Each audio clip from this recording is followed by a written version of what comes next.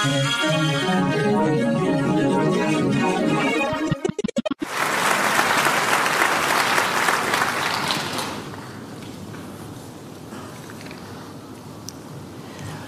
world is divided into things that look designed, like birds and airliners, and things that don't, rocks and mountains. Things that look designed are divided into those that really are designed, submarines and tin openers, and those that aren't designed but look that way because they result from Darwinian natural selection, sharks and hedgehogs. The diagnostic of things that look or are designed is that their parts are assembled in ways that are statistically improbable in a functional direction. They do something well, for instance, fly, as in a plane designed, or bird not designed. But what makes for success in the business of life varies from species to species. Some fly, some swim, some walk, some climb. Some root themselves into the soil and tilt green solar panels toward the sun. All this diversity stems from successive branchings, starting from a single bacterium-like ancestor which lived between 3 and 4 billion years ago. Successful genes, that is, genes that program embryos to develop into adults who successfully reproduce, automatically survive in the gene pool at the expense of genes that fail.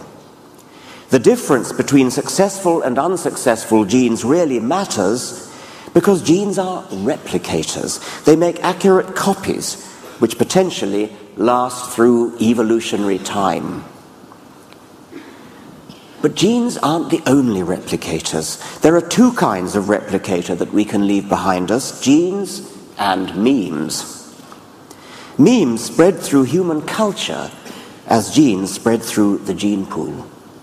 Memes can be good ideas, good tunes, good poems, as well as driveling mantras. Anything that spreads by imitation, as genes spread by bodily reproduction or by viral infection, is a meme. As with genes, we can expect the world to become filled with memes that are good at the art of getting themselves copied from brain to brain, or blog to blog. It's enough that memes vary in their infectivity or spreadability for Darwinian selection to get going. We may think this spreading for the sake of spreading rather futile, but nature is not interested in our judgments, whether of futility or anything else. If a piece of code has what it takes, it spreads, and that's that. The spread of virus genes is also futile in the same sense. Back in 1976, I compared the spread of a meme to the spread of a virus, and I even referred to certain ideas, such as religious ideas, as viruses of the mind. Memes do the same as genes, only by different routes, and they potentially survive bodily death just as genes do. If you contribute to the world's culture through memes, they may live on intact long after your genes have dissolved in the common pool. Socrates may or may not have a gene or two alive in the world today, as I quoted from a great biologist in The Selfish Gene. But who cares? The meme complexes of Socrates, Leonardo, Copernicus, and Marconi are still going strong. As for me, I'd rather spread memes than genes anyway. But the very idea of the meme has itself mutated and evolved in a new direction. An internet meme is a hijacking of the original idea. Instead of mutating by random chance before spreading by a form of Darwinian selection, internet memes are altered deliberately by human creativity. In the hijack version, mutations are designed, not random, with the full knowledge of the person doing the mutating. In some cases, this can take the form of genuinely creative art. But now that I think about it, mightn't somebody argue that all creative art comes about through something like a mutation in the mind?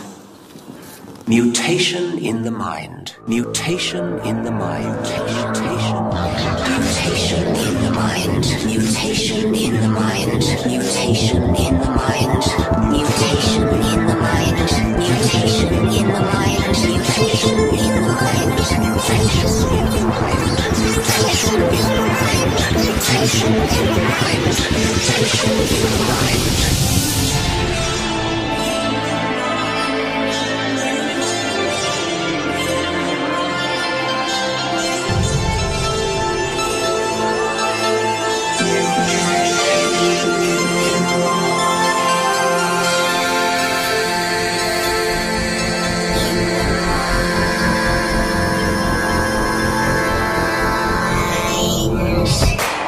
Spread through human culture.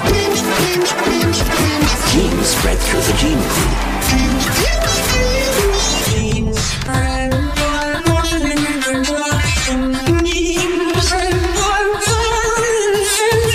Brain to brain. Blog to blog.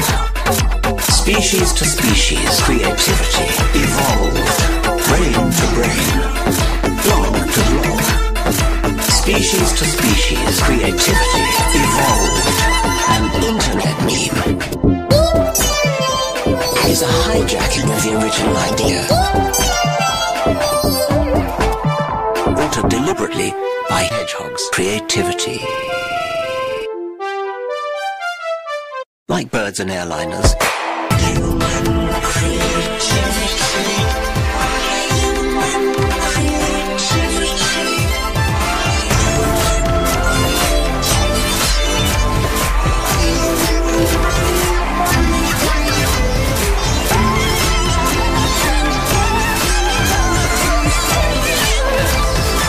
Sharks and hedgehogs.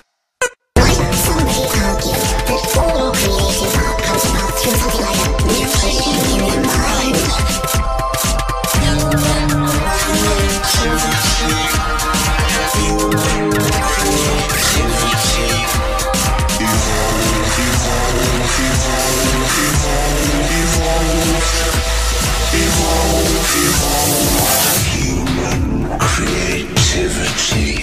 Human creativity.